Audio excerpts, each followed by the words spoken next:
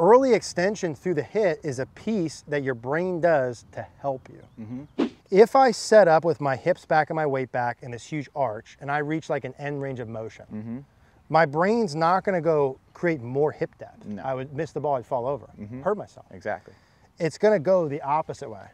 So the whole point is like set up those pieces so that during the late transition, early downswing, I can create that depth. We know, like, hey, I'm trying to fix my early extension. I got to get my butt back, right? Yes. Well, if you get it back too early, you just put yourself in that same problem as the setup. Same problem. So if you were to just take like an alignment stick or a club, you could stick it in the ground here behind us to use it for reference.